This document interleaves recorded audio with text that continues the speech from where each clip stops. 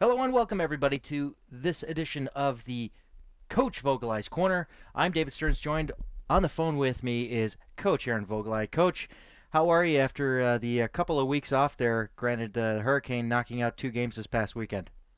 I'm doing pretty well. How about yourself? Doing all right, doing all right. A little disappointed we couldn't call any action for you last weekend in the game that was supposed to be against Delaware. But let's go back a week prior to that and talk about the games against Maryland. You split the weekend against Maryland, and quite a momentous occasion for the Maryland Terps since it's been, what, 8 years since the last time they took down UMBC? Yeah, yeah. It was 15 contests, so it stretched over about 15 years. Oh, wow. Okay.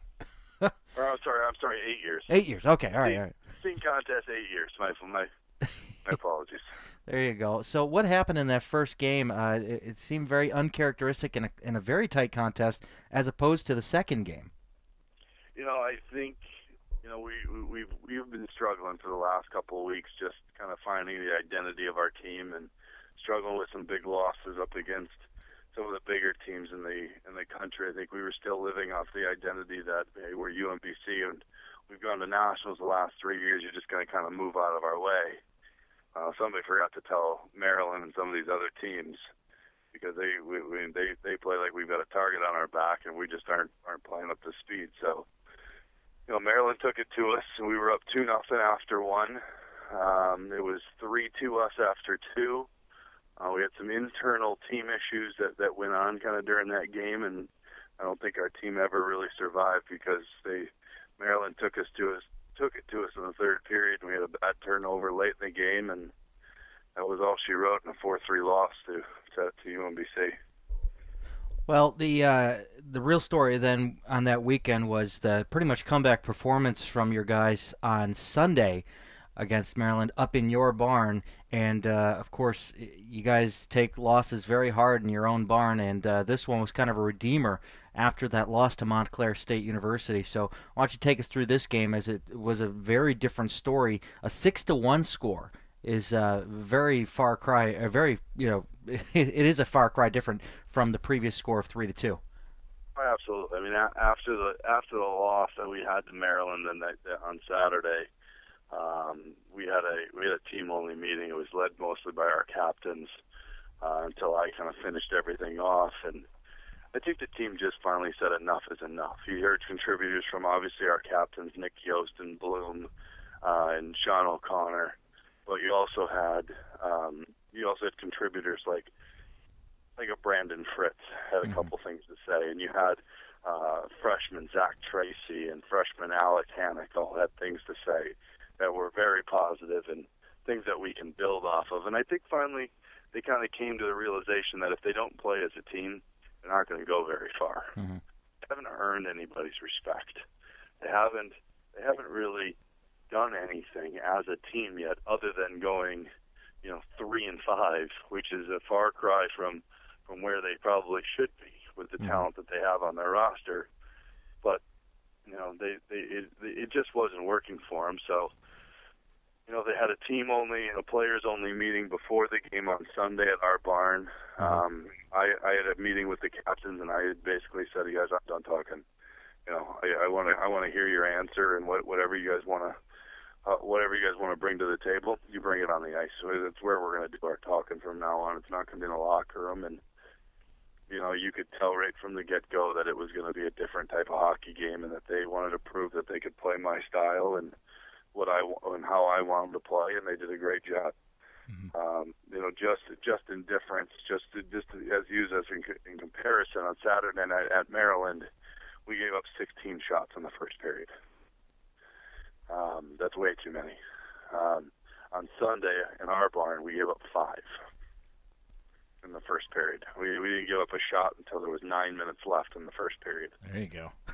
So it's I think they finally took a step in the right direction. I mean, a lot of it is we had a couple great performances on Sunday, but as a whole, the team finally provided, and the team finally flourished in the development of how they really needed to play. And I think hopefully they'll take the next couple of steps over the next couple of days.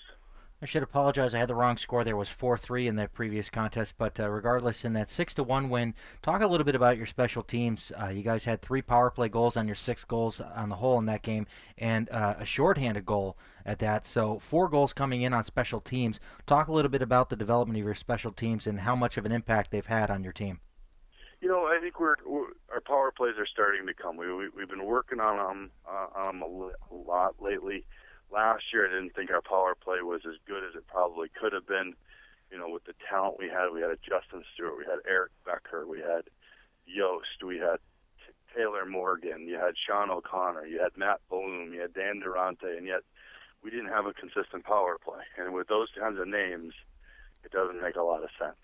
So we've made some changes to our power play. We put a couple big guys in front and said, okay, move us. But you guys are job. We put Thomas Naringer, one of our leading goal scorers. Yeah. He is parked in front of that net, and he's told not to move. We've got the younger Durante brother, which is much bigger than Daniel. We parked him in front of the power play on the other unit, and the two of them have done a great job picking up a couple of goals apiece and doing a great job screening the goaltenders, and pucks are starting to go in for us. So we changed up a little bit on the system a little bit, so they're looking at different reads. We're really trying to kind of get down to the basics of what their reads are and how I want it to run and things like that. And the guys are listening. So the second power play unit, I almost can't even call them a second power play unit. It's just the other power play unit from the one that's loaded with all the names that you would know. But Colin Devlin, we put him on that power play, and he's done nothing but score 2 goals right in his first game at that position. So, for some reason it works. So hopefully that'll continue. We'll talk here about the shorthanded goal scorer Matt Bloom. He's a player that's kind of caught my eye here. He's the second tallest guy in your squad, and he definitely has speed considering his height. Talk a little bit about his play and the impacts he's had on in game situations such as the shorthanded goal, and of course we had a memorable goal against I believe it was Virginia Tech that I remember broadcasting. So talk a little bit about Bloom. Bloomer came to us last year as a true freshman, and he did nothing but lead our team in goal scoring last year. He's been a great delight to have. He's a leader on the ice and off the ice. His speed is fantastic. A lot of it's from his size, but the kid works hard.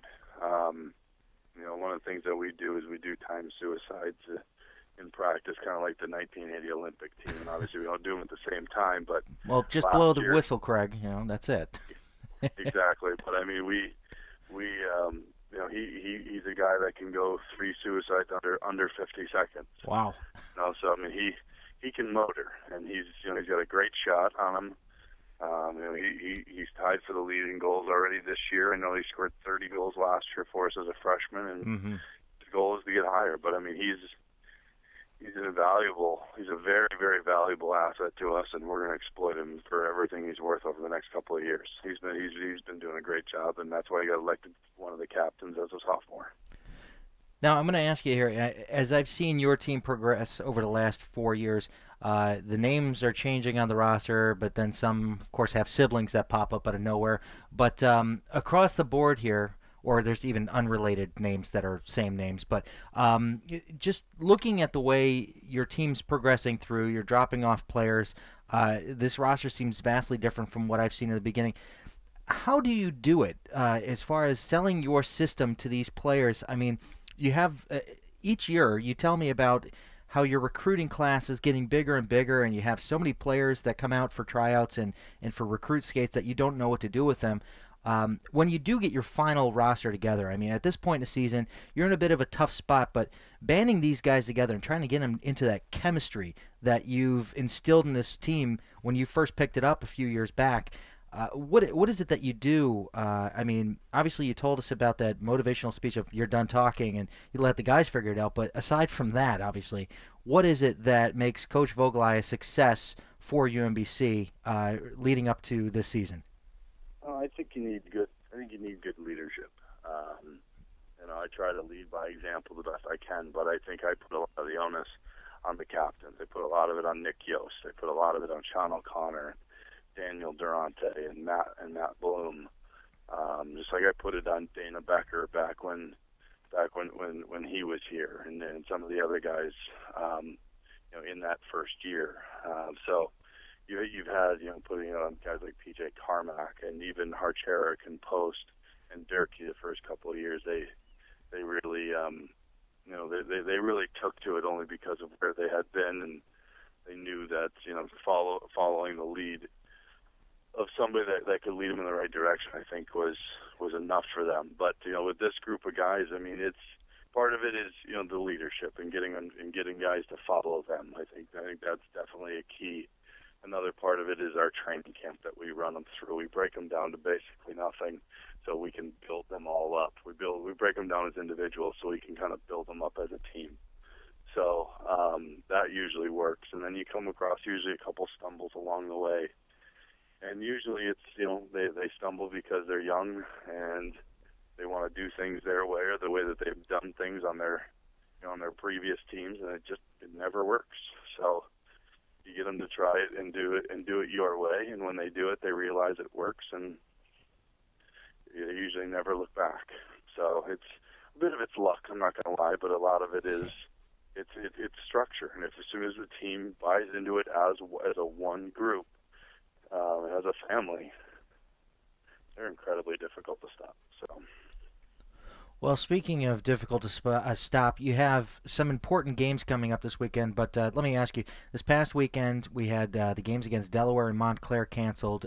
Talk to us really briefly here on what are the status of those two games, whether or not they will be rescheduled. I know Delaware is probably a pressing issue because it is a league game and needs to find a spot somewhere. But Montclair State, do we have any idea?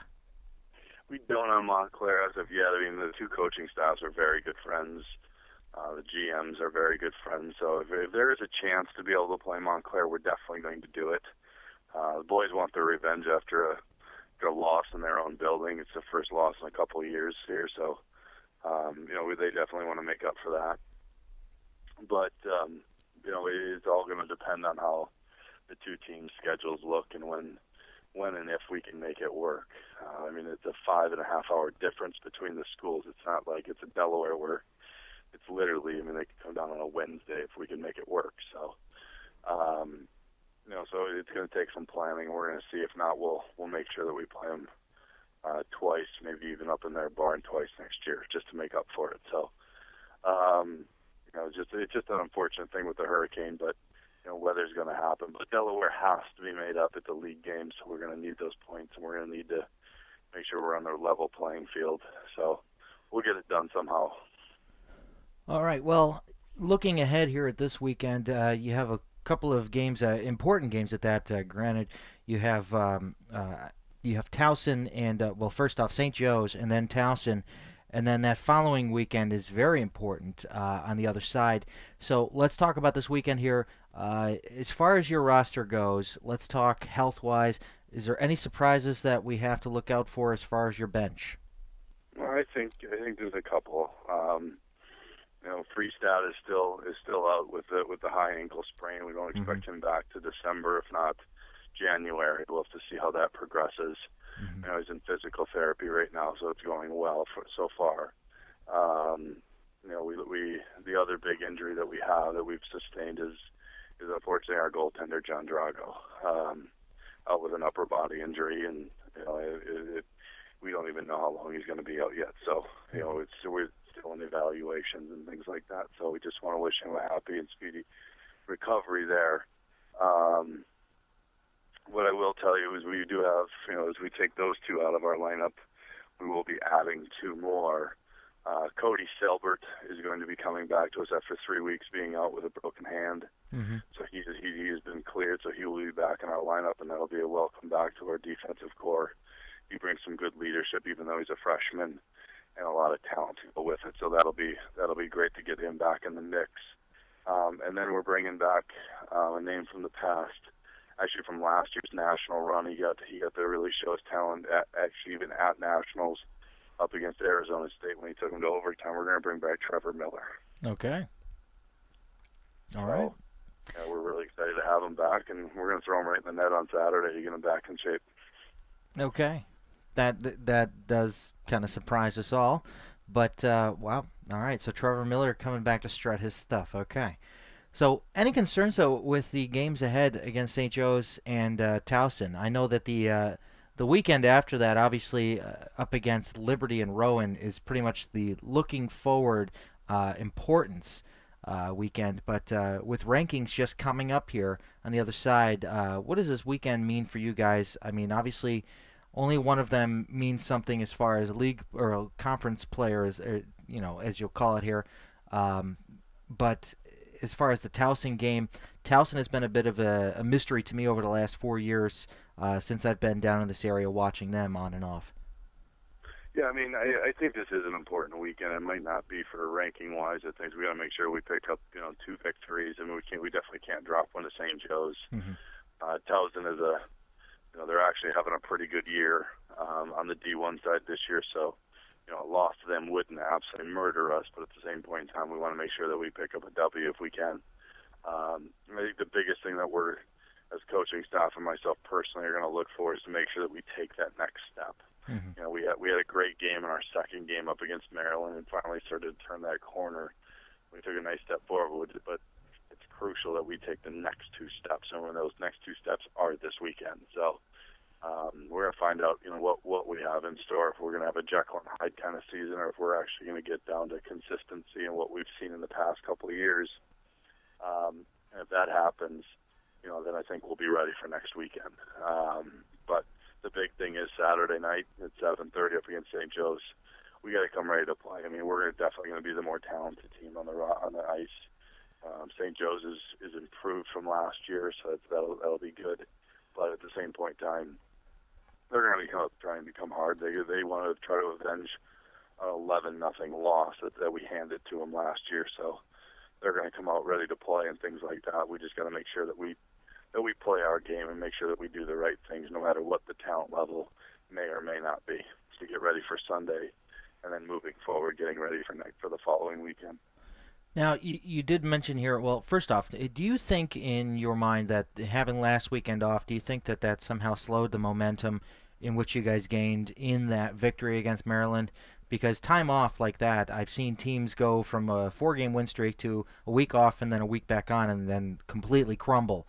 I'm not referencing any particular team, but let's just say that's the example. I think that can definitely happen, and it definitely can hurt. But for some reason, I'm thinking that this is probably just going to make our boys just that much more hungry. I mean, they're going to have a little bit of rust to get off of, so it's probably, you don't want to say it's perfect that we're playing St. Joe's, but it's nice that we're not jumping back in with a Rowan or a William Patterson or even a Liberty. I mean, they're all very good teams. So I think we're going to be able to have a period to kind of get our bearings back, but I think it's going to come back pretty quickly. I know the guys had a good practice this week, so I know they're hungry to get back on the ice, so I think they'll be fine. Now, looking between the pipes, now that you have Drago out, you're going to have Norndorf back up Miller. Is that correct? Correct. Okay. So if things go in the direction of Miller looks really sharp on Saturday, will you consider maybe pulling him, out of the contention for Sunday to get him ready for the following weekend against Liberty and Rowan? No, I think he's got to learn how to play 2 games right away. So my initial plan is to play Miller both games. So I was expecting to have Miller for this entire year. One thing led to another, and he wasn't able to start the season with us, unfortunately. But I mean, we built this schedule for him and Drago to share time throughout the year. So, we're looking forward to having Miller come back. We're going to throw him into the den and into the wolves. But it's what it is, and he's going to have to work his way through it. All right, real quickly before we close out, I mean, I was going to ask you about Rowan, but I'm going to save that for next week's talk because what a surprise team they've been this year. Coach John Caulfield is doing a great job with this organization, 9-0-0 right now. But let's get away from that, and we'll talk about that next episode here. But rankings, where do you think you guys legitimately fit in there? I mean, obviously there is some mathematics and logic to it, but where are you guys probably going to end up in your mind? Probably middle of the road. Okay. My guess is probably 5, 6, or 7. Okay. All right. So, and the obvious answer to who's going to be up at the top, I mean, we already identified that Miami had a strong showing this year along with Rowan. So, I'm going to put my money on those two. But I guess we're going to have to wait and see, as we say in the business, for the rankings at the end of this week. No, absolutely. It'll give us something to talk about next week too. Well, we look forward to it. And Coach, good luck this weekend against St. Joe's in Towson, up there in Reisterstown. Thank you. I appreciate it.